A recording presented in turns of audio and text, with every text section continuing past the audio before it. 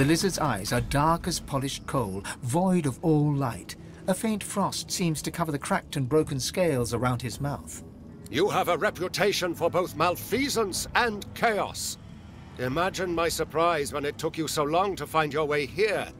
I see the miasma surrounding our islet certainly did not hinder you. Well, here you stand, in the flesh, so to speak. And a finer collection of corpusculae I never have seen. I trust you are not opposed to a mutually beneficial accord between civil and gentle persons. Likewise, I am sure. But I am not here to bandy niceties. Our situation is somewhat less than ideal. I am here at the behest of my master to offer you a simple exchange. An offer of aid for the promise of aid. The epitome of civil reciprocity. You and he possess a common foe. The power behind the Voidwoken has made our lives hell, so to speak, since the Divine Order unleashed death fog against the Black Ring and those darling woodland creatures. And as the gods have shirked their duty, perhaps we could come to a mutually beneficial arrangement pertaining to both of our objectives. Indeed, I can offer you the source channel that you seek forthwith, as a gesture of good faith.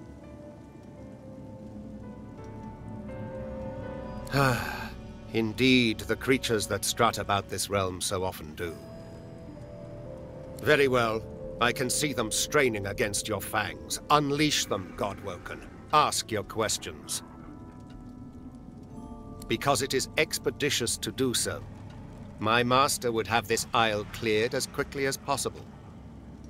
The lizard looks about to make sure no one else can hear, leans in and whispers conspiratorially. And, if you are to become the new Divine, I would much rather be an ally than a foe. After all, the power you wield will be as a great sword to my master's butter knife. There are legions that would follow you, myself included. Your power would be unfathomable. Assuming, of course, you take it for your own. My master has been troubled by the presence of the Void as it creeps ever forward, encroaching on areas in which he himself once ruled supreme. None more so than this island. There is a tree at this island's core which has special significance to my master. Think of it as hallowed, sacrosanct ground. But the Black Ring maggots writhe all about its trunk. And you will exterminate these termites. It is simplicity itself, in truth. Why, the only thing you truly desire, or certainly the only thing you truly need. I will reveal unto you the location of the Council of Seven. My master has dealt with many of your ilk. Small-minded creatures with a hunger for power, out to save themselves or loved ones or the world, some fantasy or another. But all are willing to strike a covenant if it means their success. One was even willing to give up the location of this council to earn my master's boon.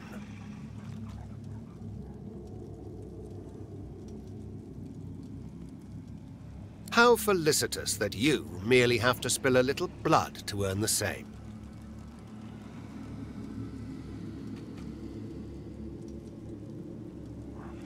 My master's identity is of no practical consequence in this matter. You need concern yourself with nothing barring the truth that my master always honors his vows. Your smoldering, half-demon pet can attest to that.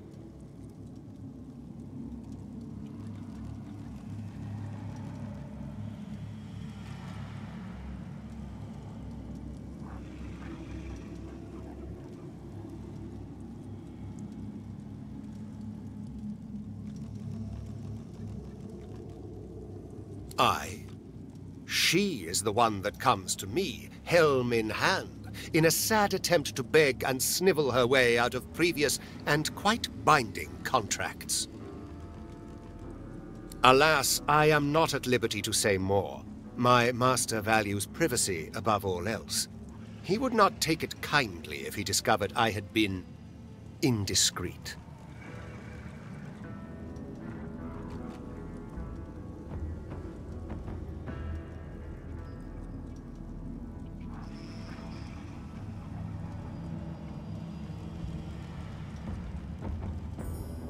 One may ask, one may inquire, but one should be eternally wary of what one demands.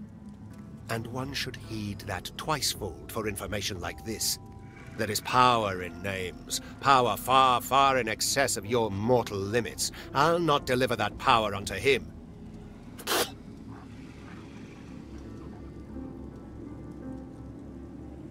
A sagacious decision.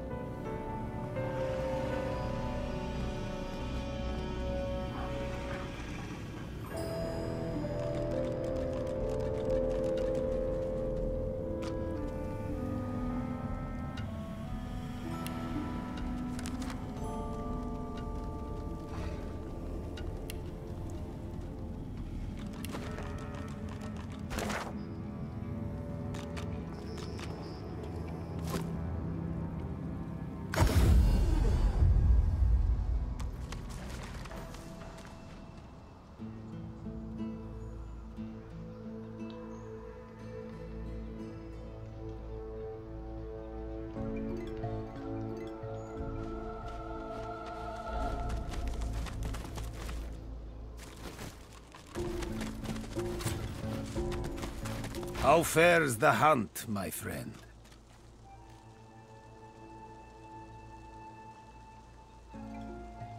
He smiles, like one would at a child, asking about the birds and the bees. I know because I've known others like you. Those whose fates are chained, for better or for worse, to that of the gods themselves. I have battled the foe of foes, and conquered it. For a while. I have sat in perfumed gardens with the source herself, drank life from her very lips.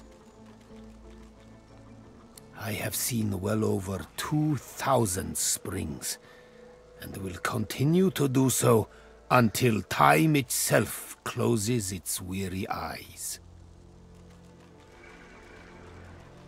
Trust me, I know what you are, and what you can be. Death fog obscures any approach, and hangs thick over the collapsed bridge that led to the isle from the Driftwood Road. There is more than the mist alone there, though. Magic that evades my eyes.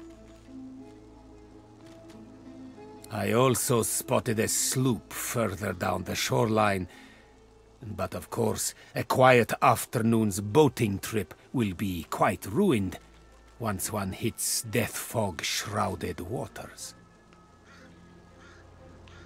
It is a place of irony, if you will. Once the site of an academy dedicated to the art of demon hunting, now the remnant of a dream sliced open into nightmare. Rumor has it an exorcism went wrong there long ago, and for a short time a great demon stood unopposed. Had it not been for Dr. Dever, the entirety of Reaper's Coast could have looked like Blood Moon Island looks today.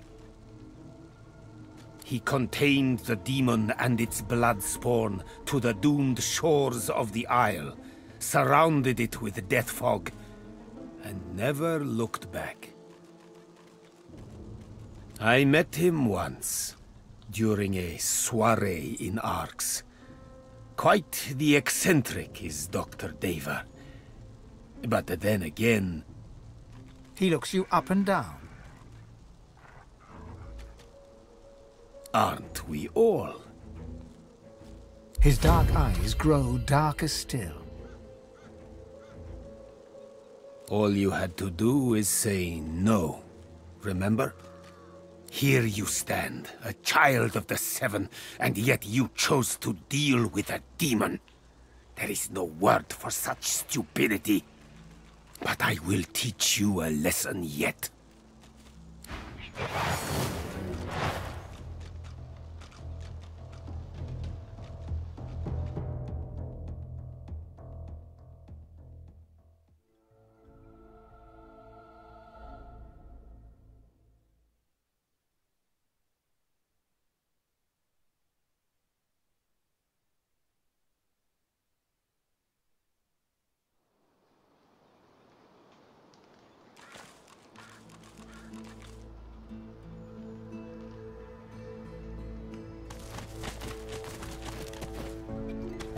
How fares the hunt? Death fog. There is... I also... It is a place... Room he contained. I met him. He looks you... Aren't we all? He smiles. I... Trust me. I know what you are. May you wander in wisdom.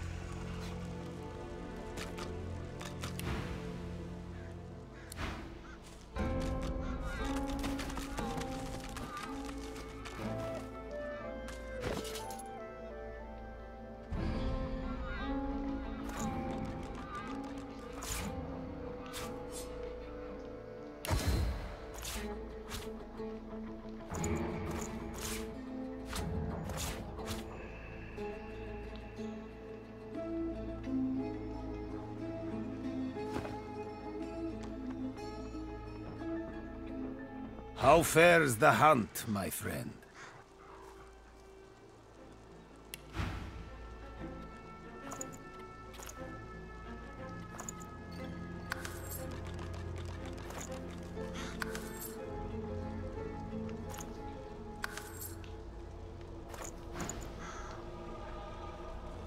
May you want...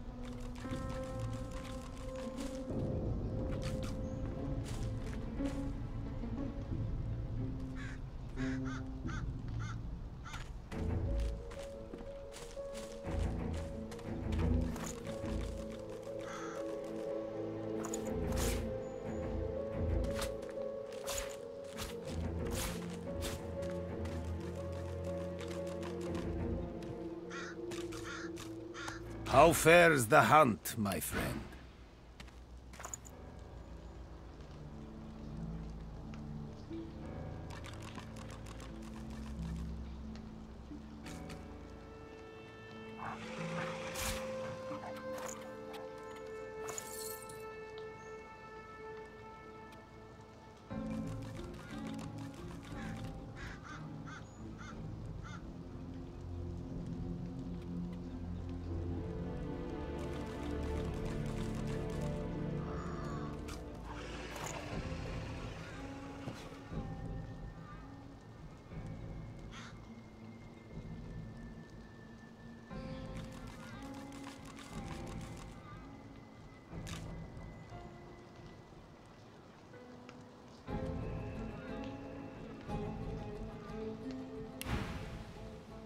May you want...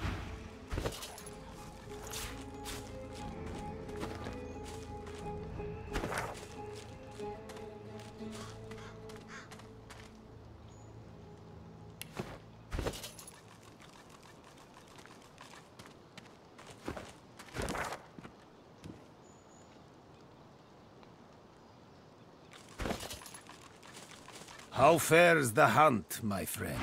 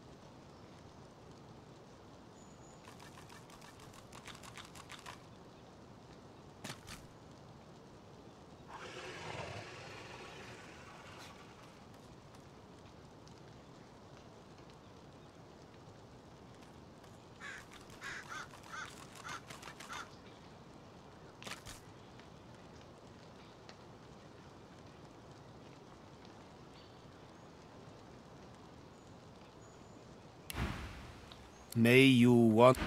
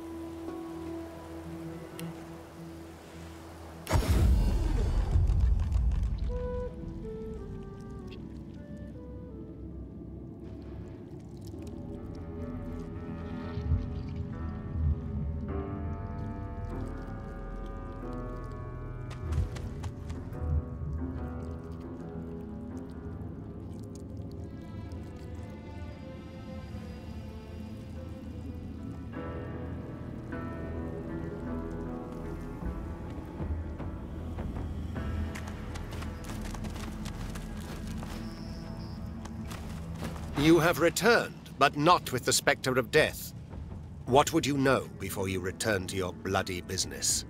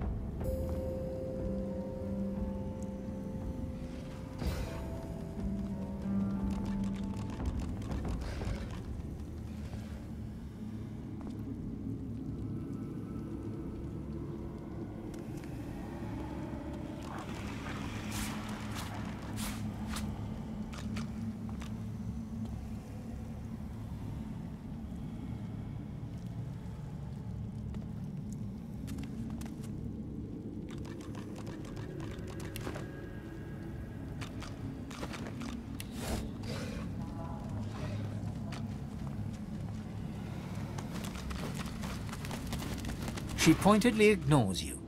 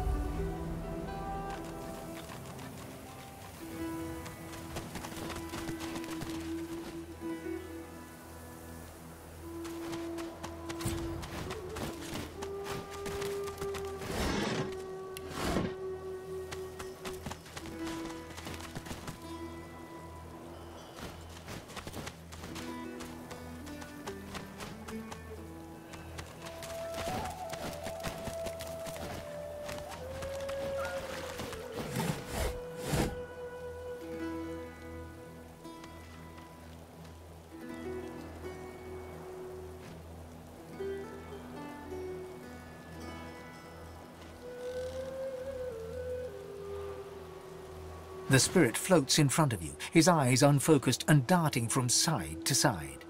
Looking down at his mangled corpse at your feet, you see that the front is relatively unmarked, but his back has been eviscerated.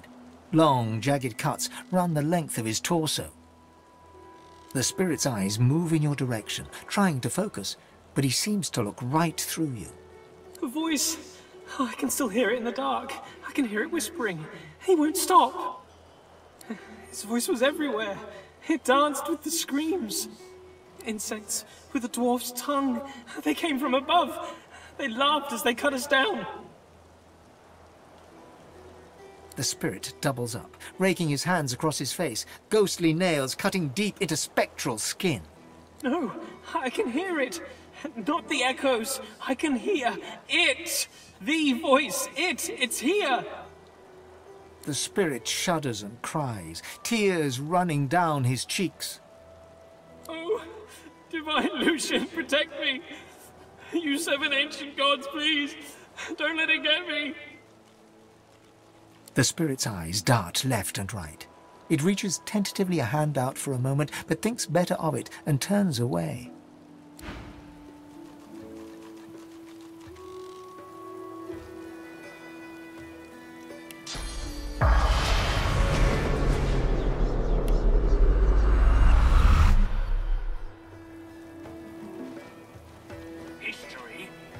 History is written by victors.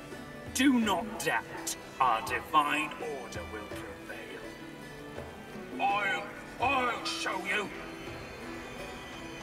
The bull flips its ghostly tail at a non-existent fly. It registers your presence. Well, guess I should have seen that coming. Yep, sure do. Or did, leastways. All bulls can see the future. I'm surprised you don't know that. You sure you want to know? Alright, let me have a look-see here. The bull shakes itself, swallows the cud, clears its throat. Well, it's going to end. Let me think about that now, too. Yeah. Okay. Right, here we go. Soon. Maybe. The bull shrugs. Here. I don't suppose you could do me a favour and unhitch this here harness so as I can make my way to the Field of Echoes. The bull nods its thanks and gently fades away. I knew you'd say yes. My victors, do not doubt our divine order will prevail. I'll show you. Lohars, boys. The spirits of a magister and a dwarf are locked in ethereal combat. Their vicious blows make no impact, yet they struggle on. Mid-snarl, the dwarf spies your presence and staggers back to address you. Sorcerer! You must hate the Reds as much as I do, eh? Rightly so. Reds had sorcerers locked up tight in that caravan. And you know where they were sending them. You look like you've been there yourself. The magister lunges for the dwarf, his exasperation clear. Anna, you saw it with your own eyes. You know sorcerer's law, Voidwoken, and you know we'd all still be alive if you hadn't attacked our caravan. The dwarf flashes a malevolent smirk at the magister. I'll be needed no more here. To the halls to tell eternal tales with my ancestors. Gazing towards some far-off sight you cannot see, the spirit of the dwarf glimmers, fades into nothingness, and is gone. Fool! You should be locked up in the joy with all those like you. The magister's shoulders collapse with relief. His burden lifted, his spirit slowly fades to nothingness before your eyes.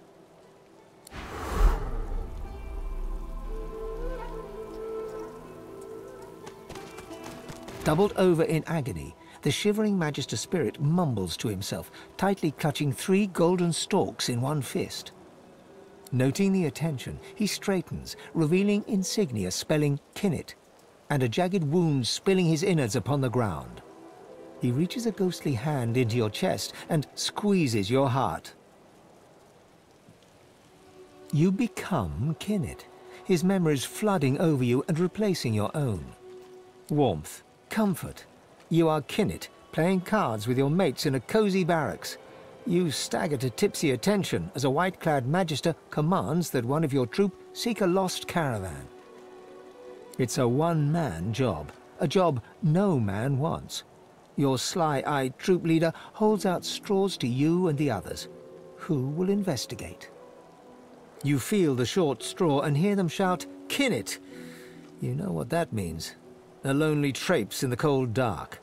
You dawdle and grumble all the way, sobering as you find the overturned caravan. Massacre. Your lantern reveals ravaged corpses in every direction. Inhaling sharply, you smell a thick black stench you remember secondhand from the few void-woken corpses your troops have found. No! Kinnet's tears fall from your eyes as you recognize his beloved weapon master, lifeless. A dark thicket rustles to your left. A claw rakes savage stripes across your guts. As Kinnet dies, all goes black. Staggering back from Kinnet's deathly grasp, only your own blood now pumps through your heart.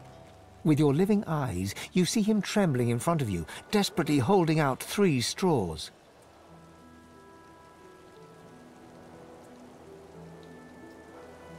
As you pluck the short straw from his hands, Kinnet weeps with relief. His wound disappears in turn, and he's restored to the model image of a strapping young soldier. He looks around, then looks at you, and then he smiles. Smiling broadly, Kinnet fades away.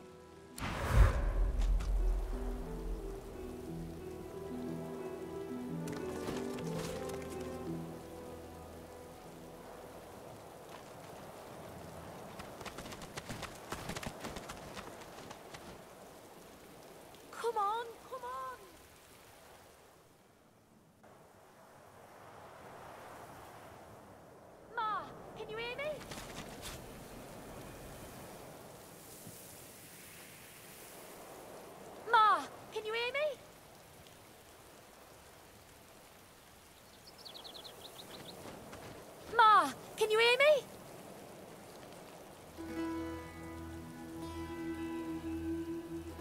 Looky here, Bugs. That doesn't sound...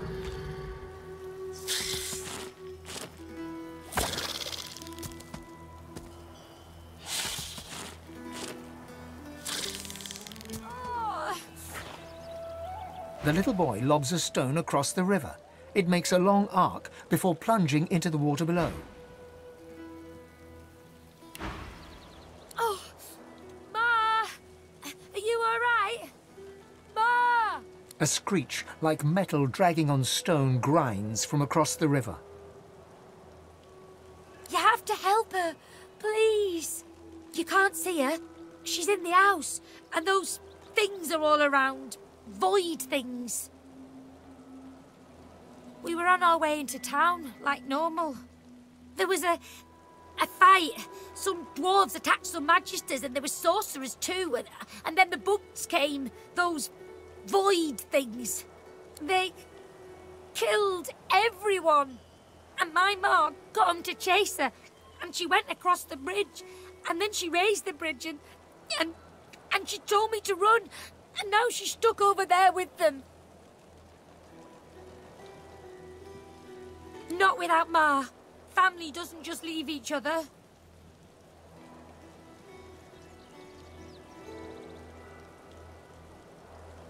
You will?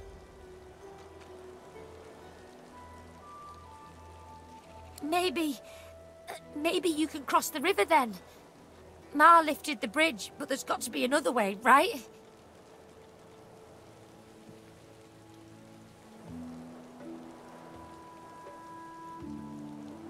There's got to be a way. We'll save Ma.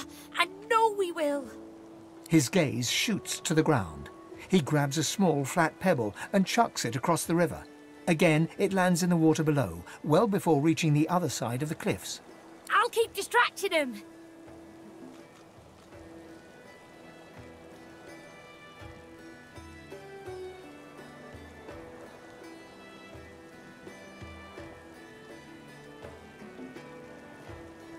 No way. Ma didn't leave me. I'm not leaving her. He performs a divine order salute. Now go out, Ma.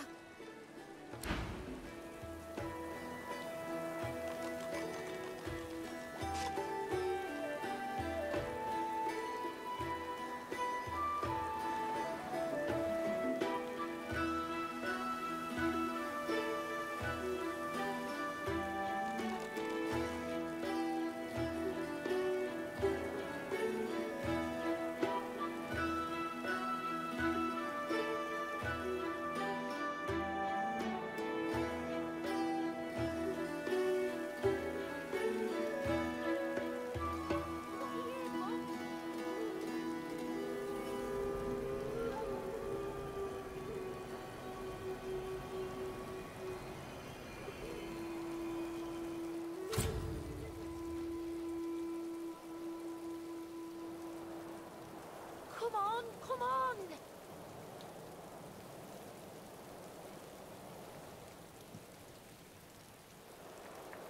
Oh!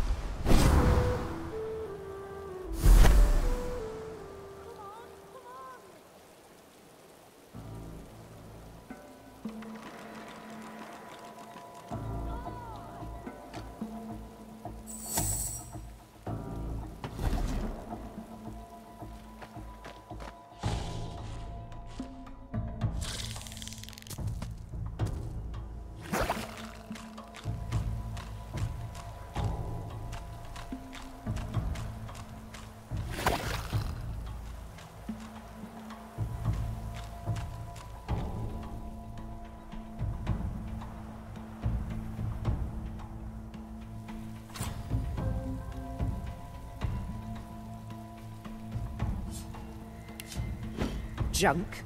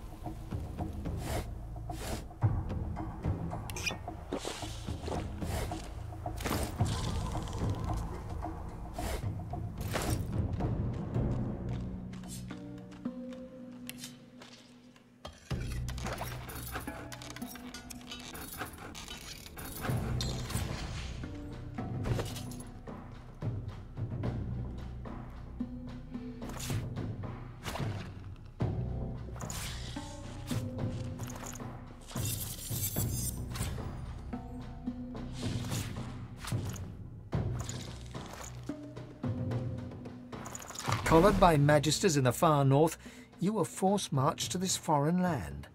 A moment of hope as a grinning dwarf removes your source collar. Seconds later, void-woken death.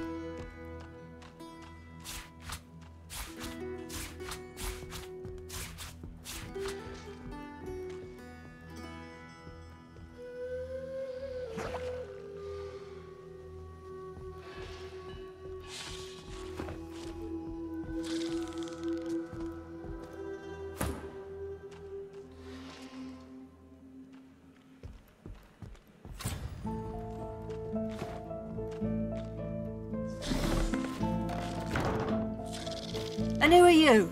Oh, never mind, no time. Hurry on in and gear up. There's a void woken right out the front door. Firing? He's still out there? Damn it, I told him to go back into town.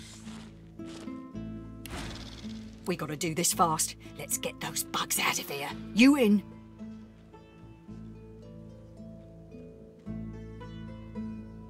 She snorts and tosses a grenade from palm to palm with ease. I could turn an anthill into a crater from a quarter of a mile off. With both of us geared to the teeth, we'll make short work of these beasties. You ready or not? I'm retired Divine Order, you know. I ain't scared of a fight. You step out that door, I'm coming after you. You'll be glad I do. You can hang your hat on that. I got all the fixings here for every kind of bomb, grenade, missile and shell you can imagine. Make what you want and then let's go! I got a boy to get back to.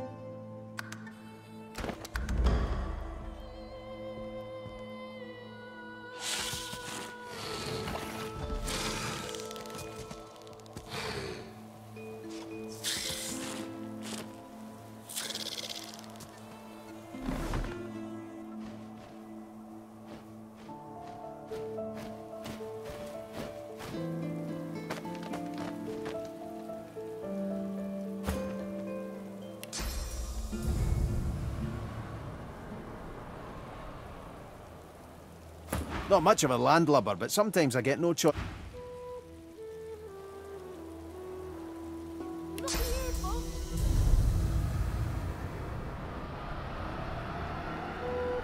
Looky here, Bugs.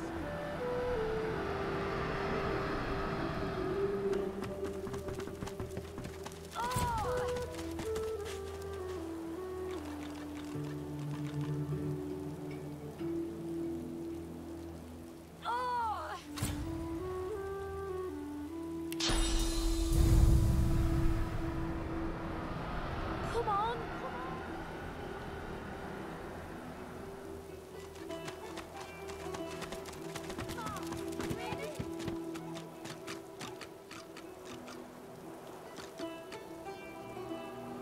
Looky here, Bugs.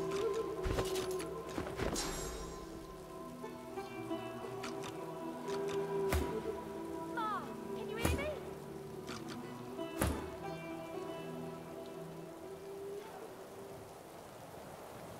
Looky here, Bugs.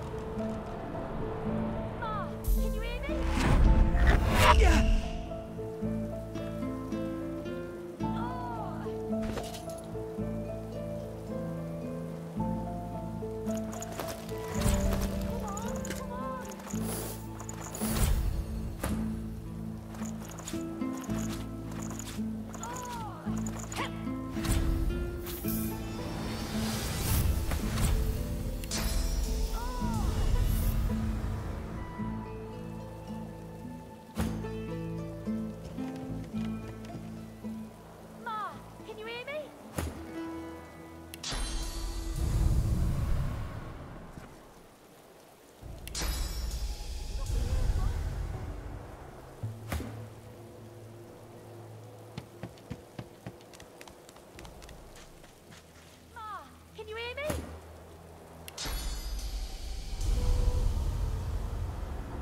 Looky here, Bugs.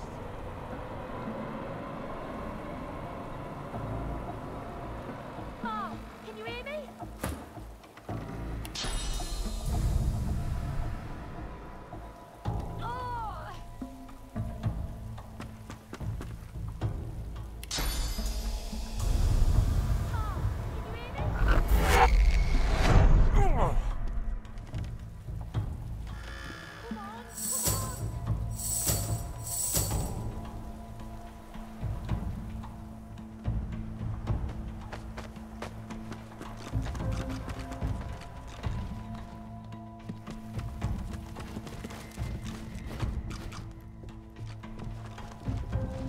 Got what you need? I'll bring up the rear. Let's get those beasties.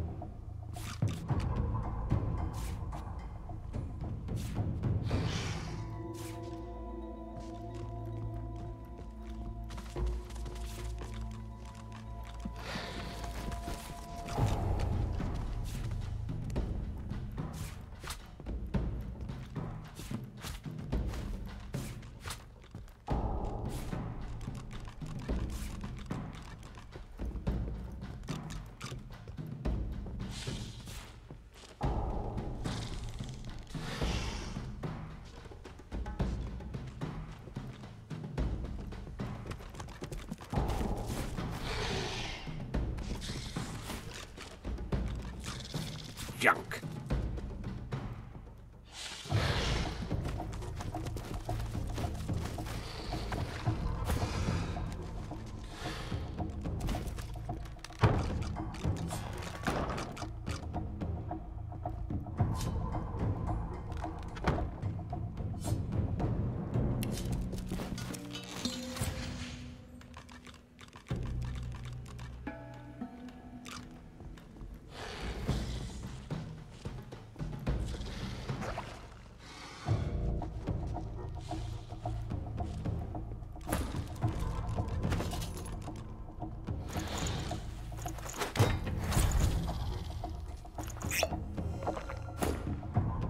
A vast continent.